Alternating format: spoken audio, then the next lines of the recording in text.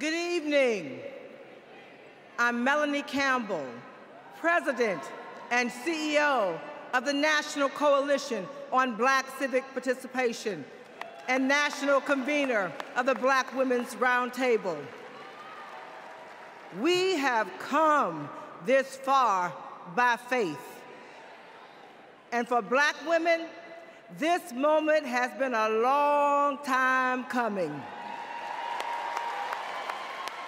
Vice President Kamala Harris's path to becoming the Democratic nominee for President of the United States has been paved by the leadership, sacrifice, faith, and patriotism of generations of Black women like Dr. Dorothy Irene Height, Diane Nash, Ella Baker, Amelia Boynton Robinson, Barbara Jordan, Shirley Chisholm, and Reverend Willie Barrell.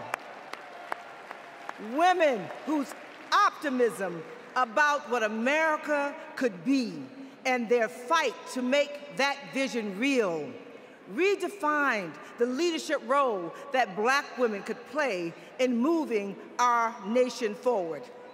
As President, Kamala Harris will lead with power, brilliance, and strength from the highest office in the land.